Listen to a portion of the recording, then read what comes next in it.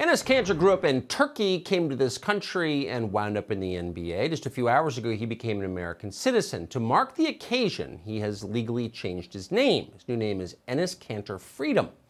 Enes Kanter Freedom plays for the Boston Celtics, and he joins us tonight.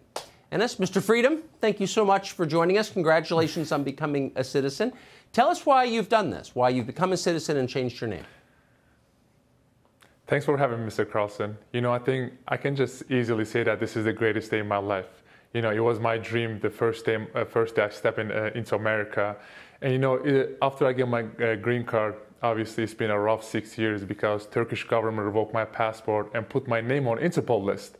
But I think, I wanted to do it because I remember first time I came to America, one of my teammates, it was back in 2009, one of my teammates criticized the president, and I turned around and I told him, was like, dude, what are you doing? They're gonna throw you in a jail. And he told me, he started laughing and said, this is America, don't worry about it, you are not in Turkey anymore. I was very shocked. But the reason I wanted to do it because this, from day one, America gave me a home. American people opened their arms, give me a warm welcome.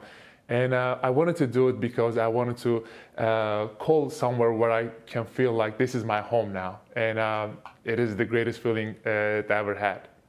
Oh, that's just wonderful. I wish we had so many more people like you who are as grateful to be here as you clearly are.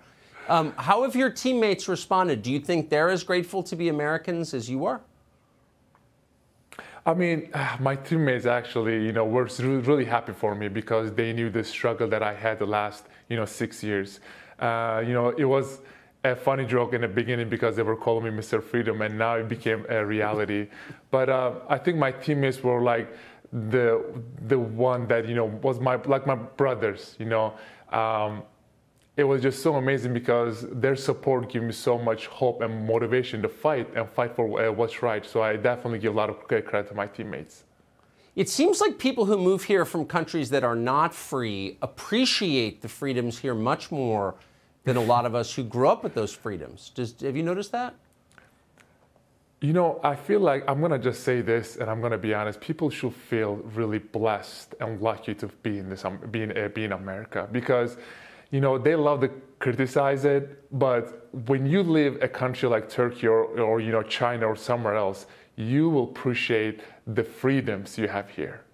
Yes, that is exactly. So I feel like they should just, please, they should just keep their mouth shut and stop criticizing the greatest nation in the world, and they should focus on, their freedoms and their human rights and their democracy. So this is, America gave me everything I have, so I definitely appreciate the United States of America. That's how I feel. We're putting up a picture of one of your sneakers on the screen here. Tell us what this is. What's on there? I cannot see the picture right now, but if you tell me what it is, I will tell you the story about it. It says, one says free something, my eyes are bad. So, free the Uyghurs, stop genocide. Mm-hmm. Stop genocide, rape, and slave labor. Yes. Yep.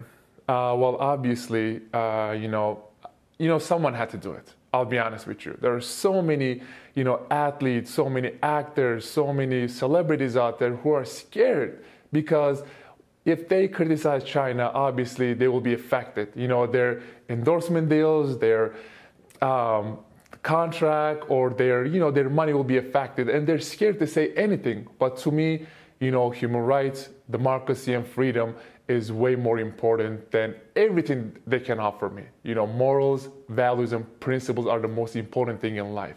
So to me, I wanted to stand up for my Muslim brothers and sisters who are in, concentration camps, are getting tortured and raped every day.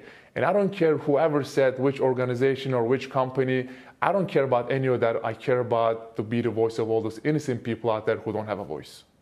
Oh. If you have any siblings, tell them to come, please. Enes Freedom, great to see you tonight.